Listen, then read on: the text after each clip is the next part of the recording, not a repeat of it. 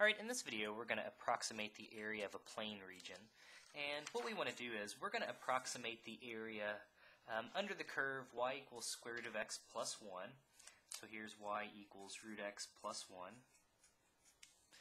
We're going to do that between x equals 0 and x equals 3. And we're going to do this by finding the areas of the rectangles.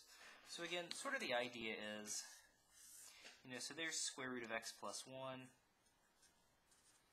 If you go from x equals 0, say, to x equals 3, what we would like to know ultimately is what's the exact value of this area. Okay, so that's what we're trying to do. We're trying to figure that out exactly. And again, to do this, we're just using little rectangles. So we're chopping it up into a few pieces, and then we're just making rectangles that go up and over. Because again, it's easy to find the area of a rectangle. That's just width times height. Okay, so and in this case, it looks like we're going to get a bit of an overestimate because we're going to have too much. But that's sort of just the basic geometric idea. Well, to do that in this case, it really, shouldn't be too terrible. Because the idea is we can get the height the width of each rectangle is just going to be 1. We're going from 0 to 1, from 1 to 2, and 2 to 3. So they all have a width of 1. Now, certainly the height is changing. But the height is just the y value on the function. So if you think about, this first point, that's the height of the first rectangle. If we plug in x equals 1, so if we plug in x equals 1, we would get the square root of 1, which is, 1 plus 1. We would get the y coordinate of 2. Okay, if we figure out the coordinates of the second point here, again, it's got, the x coordinates 2, and then the y value would be square root of 2 plus 1. And then if we look at the third point,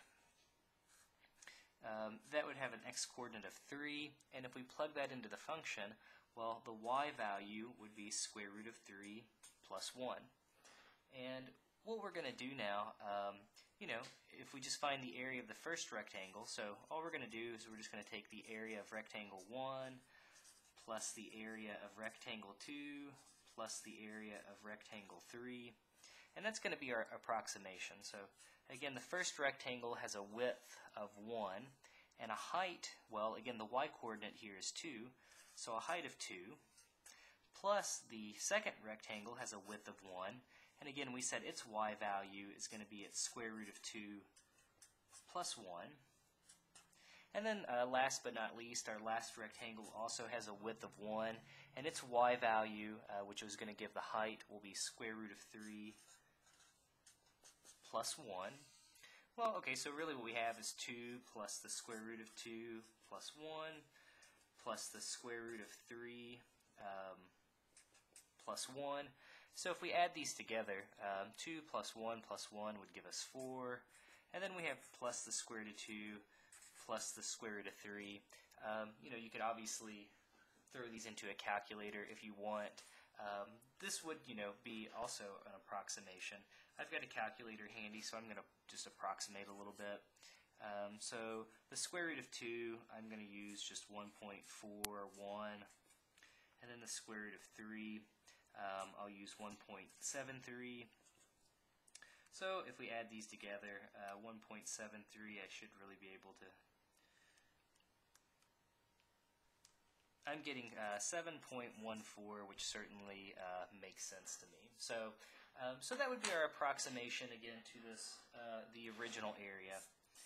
So again, we would like to know it exactly.